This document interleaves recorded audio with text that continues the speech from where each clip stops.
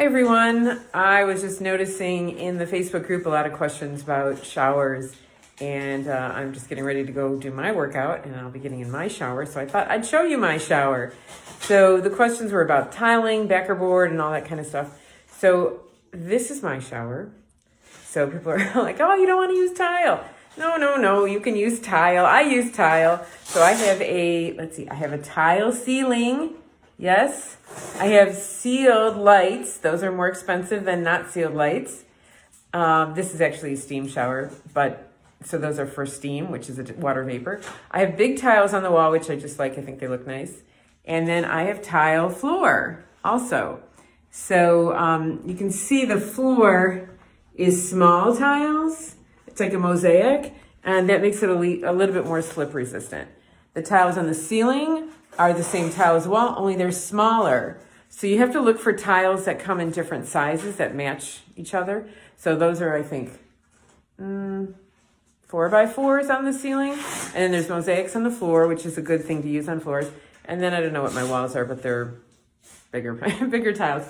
But what matters here is what's behind the tile.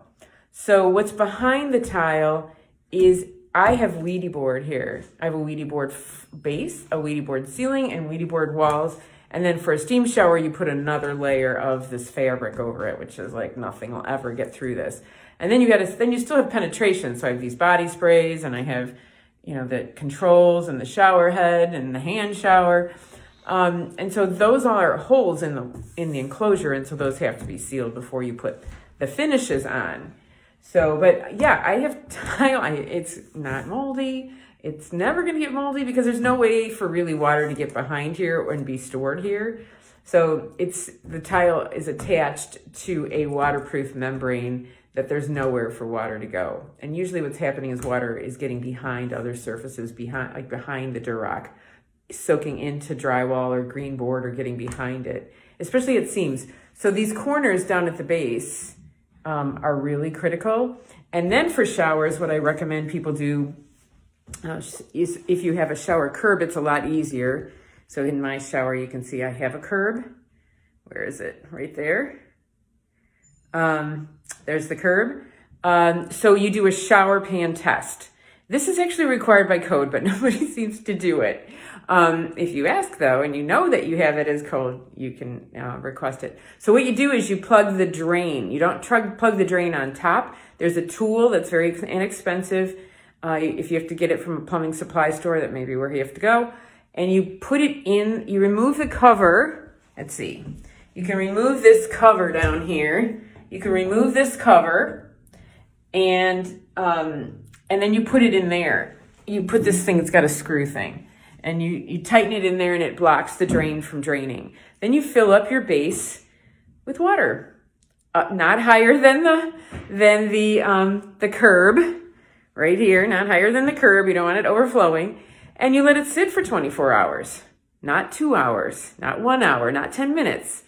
At least let it sit a day. More than a day, it'll start evaporating. So you don't need more than a day.